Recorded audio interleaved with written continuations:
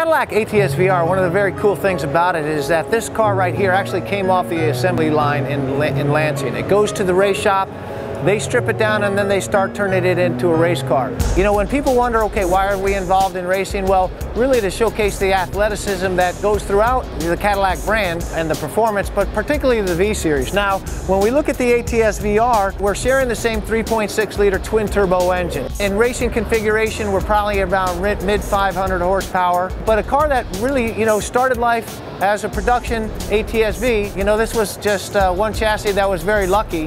We use the Brembo brakes, which are also on the ATS-V. And one of the reasons we compete in the World Challenge is because we are competing against who we sell against, okay? In this series, I am going to be racing against Porsche, McLaren, Ferrari, Audi, all the top world brands for both performance and performance luxury. So we've been very successful in Cadillac racing. In the 6 years that I've been with the team so far, we've won 4 championships. So that's kind of a good thing.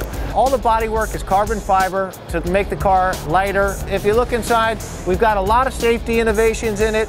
This car is actually custom built for me. The seat is custom built for me. We've got this crash protection should we get a side impact.